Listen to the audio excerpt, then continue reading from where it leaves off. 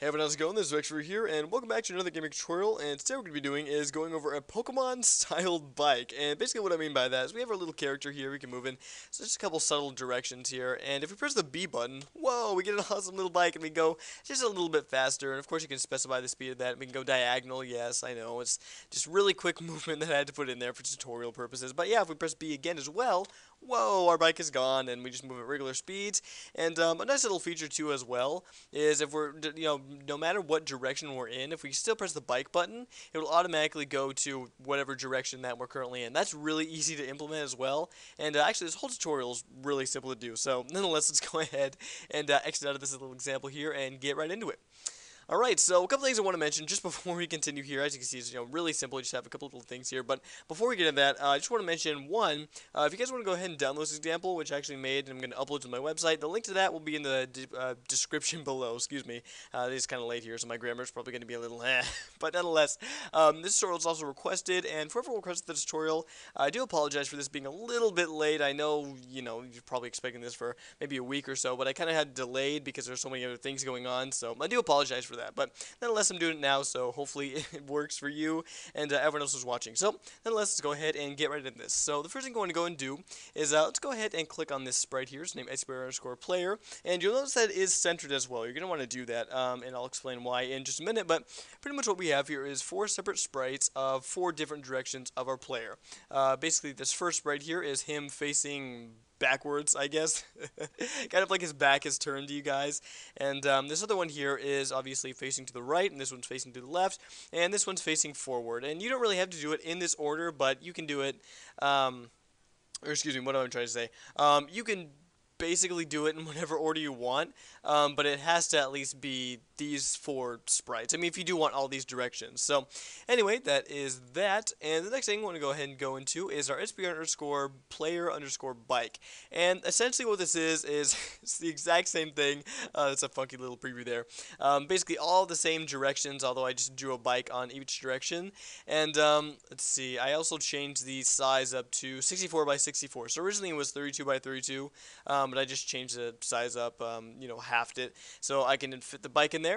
And I also centered this as well. And the reason why these are centered is because when this sprite is going to change over to this one, you're going to want it to change in the exact same place that the sprite is, if that makes any sense. So we're going to have basically a player right here, and when we change it to the bike, he's basically going to stay in the same position or whatever, and the bike sprite's going to kind of take over in that exact same spot. So don't worry if that doesn't really make a whole bunch of sense right now. I'm sure as you kind of fiddle around this or just look around the example or whatever, you guys will understand what I'm talking about. So nonetheless, let's go ahead and get into this obj_player here. The first thing we have is a create event, and in this create event we have some simple code, sprite_index equals sp_player, and so this is pretty much basic coding. I mean, all it's doing is setting the sprite index to our player sprite up here, and the image index by default when you start out is going to start out on number 3, so basically it's going to start out on this one, and you can make it do whatever one you want. If you want him to start to the left or facing the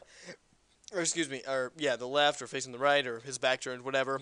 Just go ahead and change this number up to whichever one corresponds with one of these right here. So like this is image 3, so it would just be image index equals 3. Alright, so image speed equals 0, and basically all this is saying is that basically we're setting our sprite its index as well as image, and the speed's going to make sure that it doesn't like move frantically through every single frame. It just stays in one single frame, and yeah. Alright, so the bike equals false. This is going to be our variable for our bike, and under here it says BC count equals false, which basically stands for bike count equals 0. And this is going to be for whenever we press the button, it's going to count how many times we've pressed it, which will turn our variable on and off. Alright, so in our step event, we're going to kind of skip this for now. We can just go down to our movement here. So in our movement, I just basically just have keyboard press to left, just keyboard left, and then I have this code. And this code's basically saying if bike equals true, so if our variable bike is equal to true, x minus equals 6. And basically x is just our movement. If you have movement of your own, you can just go ahead and just put that right in there. This x minus equals 6 is just my own simple movement for tutorial purposes. I mean, you can keep it in there if you want, but again, if you have your own movement, you can just plug it in right here. What you do want to keep, though, is the image index. And we went over these just a couple seconds ago, but basically what they're doing here is when you press left, your image index is going to move to your left image of your sprite here, and the image speed just equals 0, so it doesn't go pan through everything else. And if bike does not equal false, or else, basically we're going to do the same exact thing, but our speed's going to be at a speed of 3, so we're going to go slower than if we weren't on a bike. And pretty much the same thing goes for all of these various things right here. So, I mean, you guys probably already get what these are. Now let's go ahead and go to the press B key. Right, and basically this is setting our variable bike to true. So if we press B on our keyboard, our variable bike is going to be set to true. And we obviously know already what happens if our variable bike is true when our movement is taking place. And BC count plus equals 1. So basically this is making it so when we press the B key, our BC count variable is going to go from 0 to 1. And it's not going to keep going up because this is only a key press, so it's like every single time we press it, not every single time we hold it, kind of like a keyboard event. And sprite index equals SPR underscore player bike. And basically what this is doing is it's just changing our sprite right here from player to player underscore bike. And the reason, now you guys probably already understand this, but the reason that it's able to keep the direction is because in these directions right here, it's basically just setting the direction already by when we move. So the game's automatically going to know what position we're in. It's just going to switch it up to the player bike, and that's why it's important to have the same exact directions and stuff like that than the other one right here.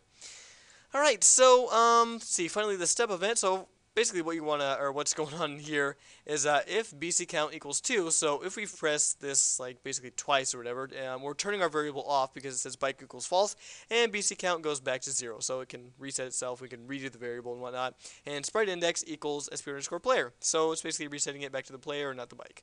So it kind of gives the illusion that we're going from a bike to just a regular player, and that is pretty much how it works. That's excuse me, my throat is like really sore or something right now. I have no idea. But anyway, that's pretty much how it works. So we can just go ahead and move around.